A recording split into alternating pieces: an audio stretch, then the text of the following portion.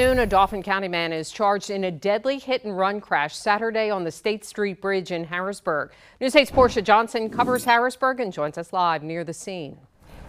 Yes, well, the hit-and-run accident happened right here at 2 o'clock Saturday morning. Now, police say this man, Dion Jenkins, was speeding when he struck 24-year-old Naya Griffin and kept on driving. Police say Griffin was walking along the street. It's not clear where she was headed.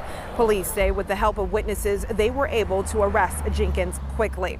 Now, back here live, police believe Jenkins was at a local bar in the 200 block of Verbeck Street prior to the accident here on the State Street Bridge. Police are still asking for information regarding what he was doing at that bar, because this is an ongoing investigation. Reporting live in Harrisburg, Portia Johnson.